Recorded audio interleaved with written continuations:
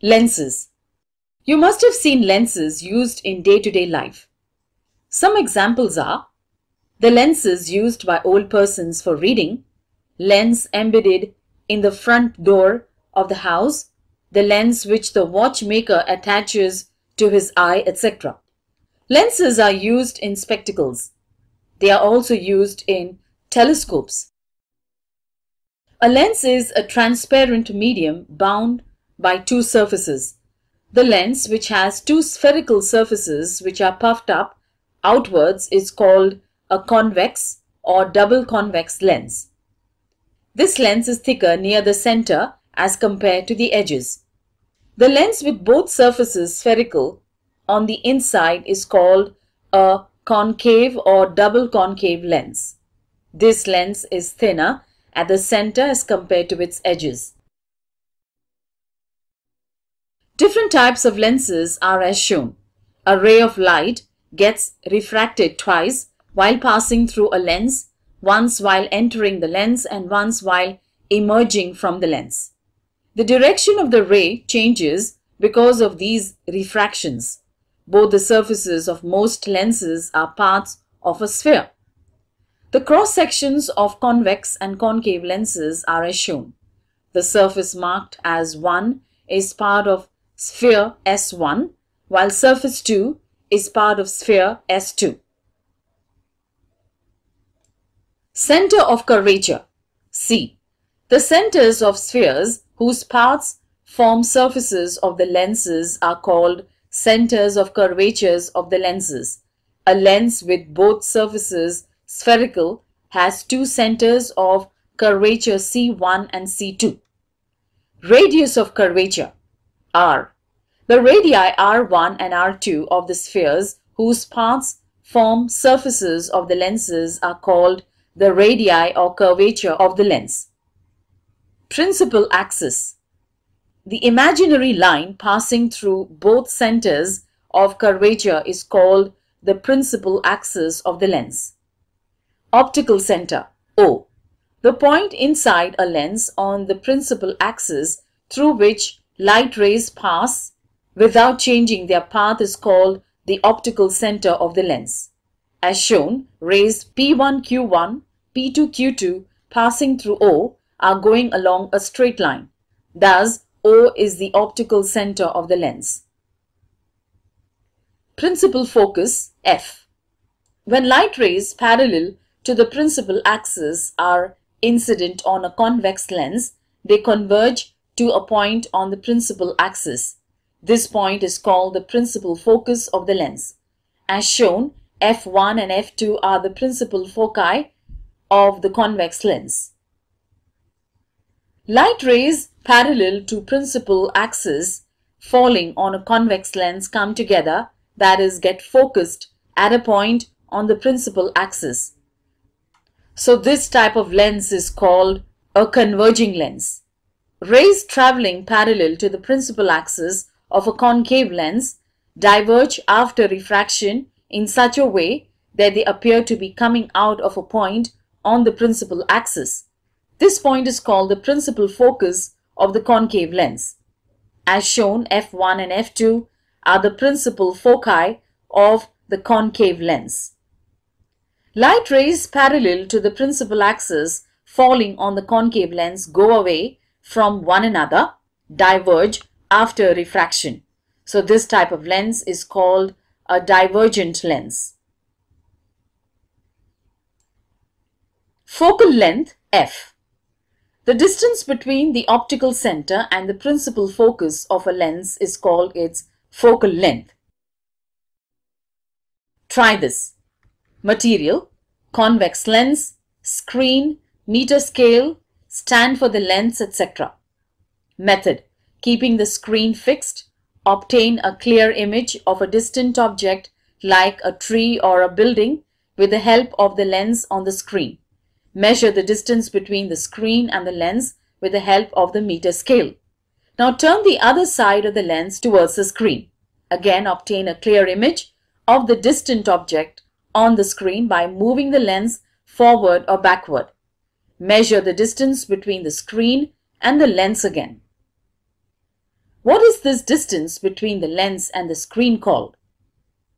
The image of a distant object is obtained close to the focus of the lens, hence the above distance is the focal length of the lens. What will happen if you use a concave lens in this experiment?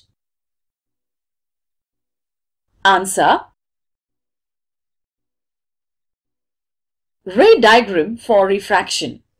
You have learned the rules for drawing ray diagrams for spherical mirrors.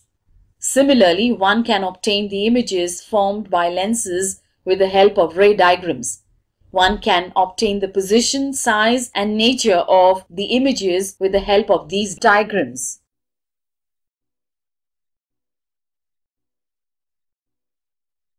Images formed by convex lenses. One can use following three rules to draw ray diagrams of images obtained by convex lenses. Rule 1. When the incident ray is parallel to the principal axis, the refracted ray passes through the principal focus. Rule 2. When the incident ray passes through the principal focus, the refracted ray is parallel to the principal axis. Rule 3. When the incident ray passes through the optical center of the lens, it passes without changing its direction. Try this. Material: a convex lens, screen, meter scale, stand for the lens, chalk, candle, etc. Method: 1. Draw a straight line along the center of a long table. 2. Place the lens on the stand at the central point O of the line. 3. Place the screen on one side of the lens. Move it along the line so as to get a clear image of a distant object. Mark its position as F1. 4. Measure the distance between O and F1. Mark a point at distance to F1 from O on the same side of F1 and mark it as 2F1. 5. Repeat actions 3 and 4 on the other side of the lens and mark F2 and 2F2 on the straight line. 6. Now place the burning candle on the other side of lens far beyond 2F1. Place the screen on the opposite side of the lens and obtain a clear image of the candle by moving it forward or backward along the line. Note the position, size, and nature of the image. 7. Repeat action 6 by placing the candle beyond 2F1 at 2F1, between 2F1 and F1, at F1 and between F1 and O. Note your observations. Observations. Can you recall? What are real and virtual images? How will you find out whether an image is real or virtual? Can a virtual image be obtained on a screen? Answer. As shown, an object AB is placed beyond the point 2F1. The incident ray BC starting from B and going parallel to the principal axis goes through the principal focus F2 after refraction along CT. The ray BO starting from B and passing through the optical center O of the lens goes along OS without changing its direction. It intersects CT in B dash. This means that the image of B is formed at B dash. As A is situated on the principal axis, its image will also be located along the principal axis at A dash, vertically above B dash. Thus A dash, B dash will be the image of AB formed by the lens. So we learn that if an object is placed beyond 2F1, the image is formed between F2 and 2F2. It is real and inverted and its size is smaller than that of the object. Images formed by concave lenses. We can obtain the images obtained by concave lenses using the following rules. 1. When the incident ray is parallel to the principal axis, the refracted ray, when extended backwards, passes through the focus. 2. When the incident ray passes through the focus, the refracted ray is parallel to the principal axis. As shown, object PQ is placed between F1 and 2F1. in front of a concave lens. The incident ray PA starting from P and going parallel to the principal axis goes along AD after refraction. If AD is extended backwards, it appears to come from F1. The incident ray PO starting from P and passing through O goes along the same direction after refraction. PO intersects the extended ray AF1 at P1, that is, P1 is the image of P. As the point Q is on the principal axis, its image is formed along the axis at the point Q1 directly below P1. Thus, P1Q1 is the image of PQ. The image formed by a concave lens is always virtual, erect, and smaller than the object.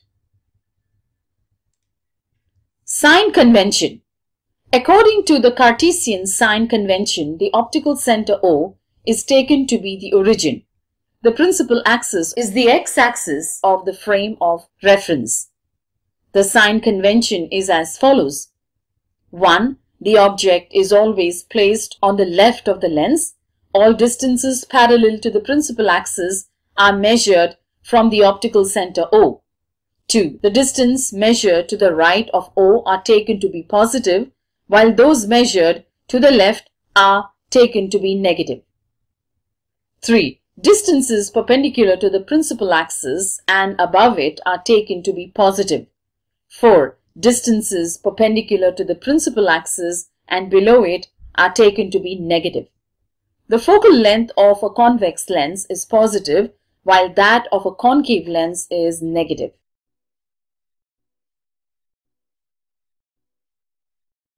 Lens formula. The formula showing the relation between distance of the object U, the distance of the image V, and the focal length F is called the lens formula. 1 upon V minus 1 upon U is equal to 1 upon F. The lens formula is same for any spherical lens and any distance of the object from the lens. It is, however, necessary to use the sign convention properly. Magnification M. The magnification due to a lens is the ratio of the height of the image H2 to the height of the object H1. Magnification is equal to height of the image upon height of the object. That is, M is equal to H2 upon H1. Equation 1. The magnification due to a lens is also related to the distance of the object U and that of the image V from the lens.